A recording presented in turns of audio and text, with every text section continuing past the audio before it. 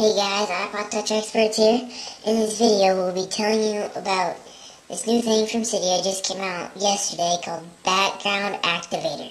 This is a free tweak from Cydia. I think it's from the Mod My Eye repo. I'm not sure though. You'll have to check that out.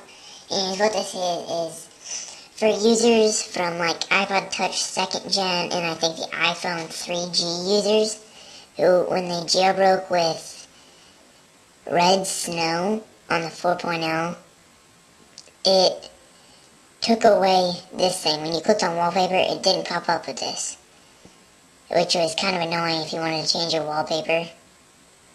So now it's a cool tweak if you want it to actually look like the 4.0, because the Red Snow kind of jacked up the wallpaper thing, but it's nothing big. It just helps you if you want to apply wallpaper to your device. But it's pretty cool. Here's my turtle. You can just set it and set it as home screen, lock screen, and there you go. It's another cool tweak. Make sure you guys keep your eyes open for our next videos. Thank you. Please rate, comment, and subscribe.